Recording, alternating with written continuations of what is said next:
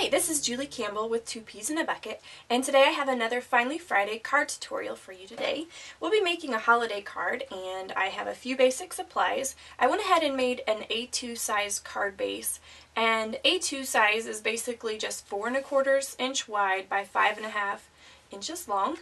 And then I also have a standard parcel tag, and then I went ahead and cut a circle from, this is Amy Tangerine by American Crafts fabric paper in a chevron pattern. So we got some basic elements here, and what we're going to do, we're first going to adhere our large fabric circle. And the cool thing about this paper, fabric paper, is that it has a backing. You can go ahead and just peel that backing right off, and it has adhesive already on the back. So I'm just going to go ahead and place that on our card.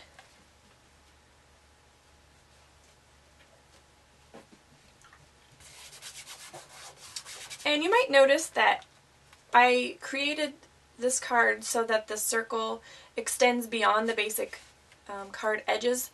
And since there is some light tack here on the back of this circle, what I'll do after I'm finished making my card, I'll just use a little bit of baby powder and just lightly brush that along the sides, and that will take off any of the stick that's remaining.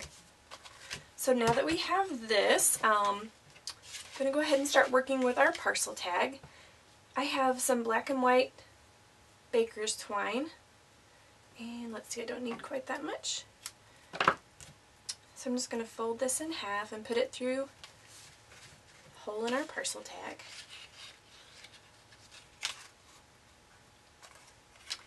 And then I'll just go ahead and snip those ends there. At this point we can go ahead and adhere the tag to the card.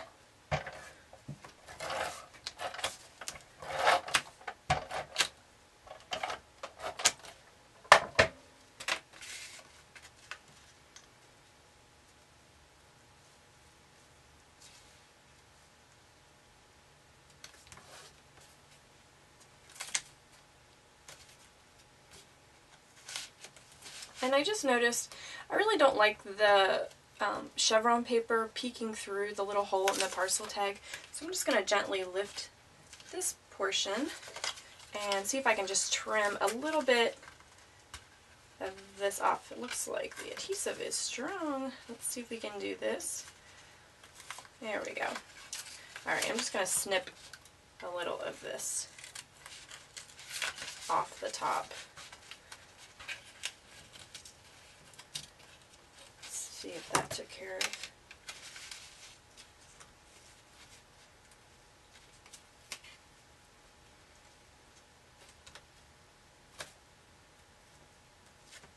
Make sure I've got this centered here. Okay, that looks better. Okay, now we're ready to create a sentiment for our holiday card, and I'm going to just begin with, this is a little chipboard tag that is by Studio Calico.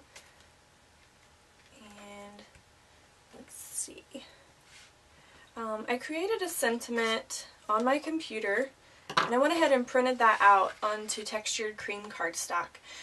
And the font that I used is called Import Label, and you can find that, it's a free font at dafont.com. So I just typed out the words, printed that directly from my computer, and from that point I just trimmed around each of the words of the sentiment, just leaving a very small cream border around the edges. I liked this font because it does look like an old-time label maker. Okay, just to save time, I went ahead and cut those out, and I ran those through my Xeron.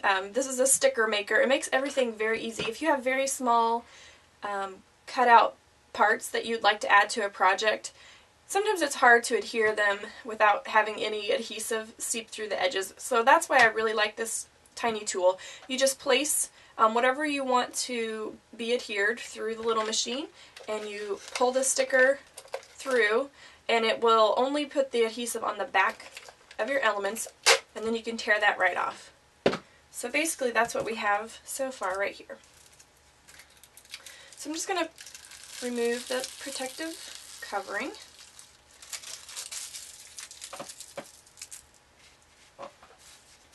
Okay, and now we're going to bring in another element into our project. I pulled out a couple of little wooden houses. This is from Studio Calico's wood veneer set. It comes with lots of different types of houses, shapes, and sizes. So I just pulled out a couple that I liked. And the sentiment that we're going to create is there's no place like home for the holidays. So that's why I went ahead and went with these little wooden houses, because I wanted to represent the word home using this classic home icon. Okay, so what I want to do is I want to go ahead and adhere this taller house onto my chipboard tag.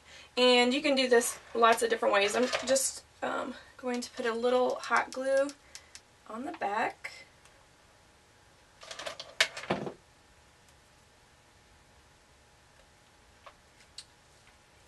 adhere that right there.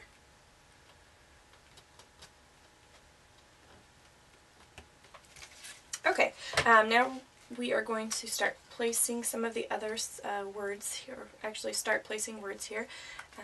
So we're going to start, oops.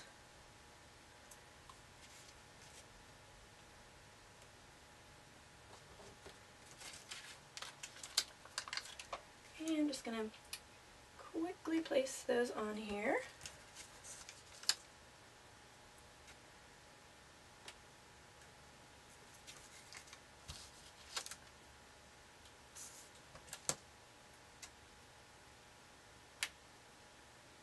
Okay, so now we have there's no place like home. And then for the word for, I thought it would just be kind of fun to use the number 4 instead. And so I'm going to show you a little trick here. I wanted the number 4 to stand out, so I am just going to adhere it onto one of the more plain wooden veneer homes. And it's a little bit long for that, so I'm just going to trim the excess.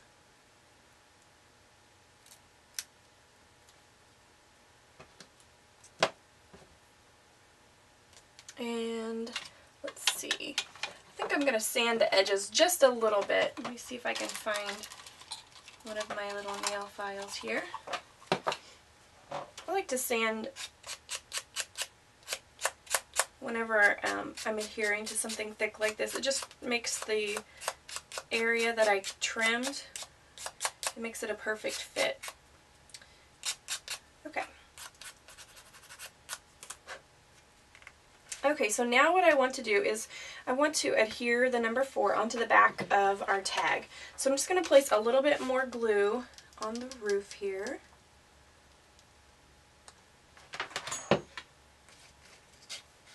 And I'm just going to place that on the back side of our tag, covering up the roof. So now you no longer see the roof portion. Alright, and now we are going to go ahead and adhere this portion of the tag, this portion of the sentiment onto our tag. So I have some foam squares here. I'm just going to place those on the back of our little tag.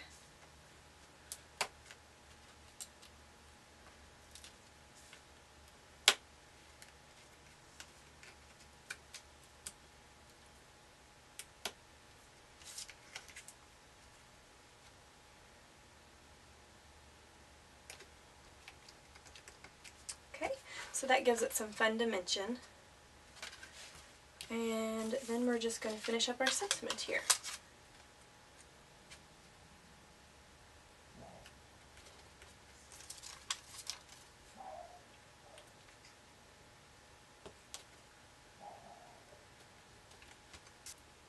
Okay, for the final step of our card, I decided I wanted to put a couple of little black rhinestones on the top edge of our card here, just to give it a little more visual impact. And there you have it. There's our finished card. I hope you've enjoyed this Finally Friday card tutorial.